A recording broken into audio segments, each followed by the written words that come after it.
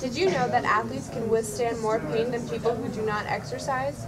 Coincidentally, people who smoke or are obese report more pain than others. Touch and pain are hard to define, but the International Association for the Study of Pain defines the sense of pain as an unpleasant sensory and emotional experience associated with actual or potential tissue damage, or described in terms of such damage. Then touch is the response to pressure.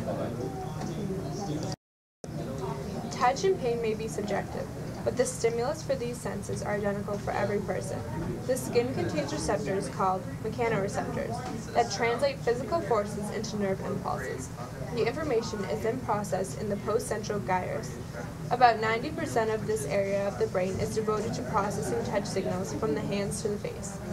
In order for the brain to process pain, the human body first must come in contact with stimuli, such as strong pressure, pinching, squeezing, twisting, or extreme temperatures.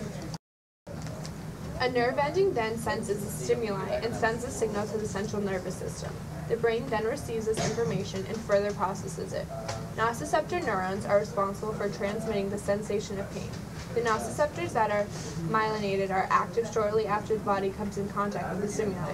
This is because these nociceptors create a fast pathway for the sense of pain to travel to the brain. Slow pathways made up of unmyelinated neurons send information through the limbic system. This takes about 1 to 2 seconds longer and is responsible for processing longer-lasting pain, such as aches and burns. Have you ever wondered why your fingertips are more receptive to pain than other parts of your body? Well, this is due to the fact that touch receptors, mechanoreceptors, which are located in the human skin, are not distributed evenly all over the body. For example, fingertips and tongue may have as many as 100 per centimeter squared, whereas the back of the hand has fewer than 10 per centimeter squared. An absolute threshold is the lowest amount of physical energy received by the brain that allows humans to perceive information. The absolute threshold for touch for humans is the wing of a bee on one's cheek. The cortex deals with pain perception. The size of the cortex directly correlates to the pain threshold of the species.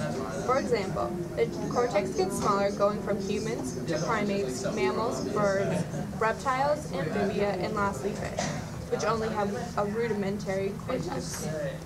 Touch and pain are a vital part of survival.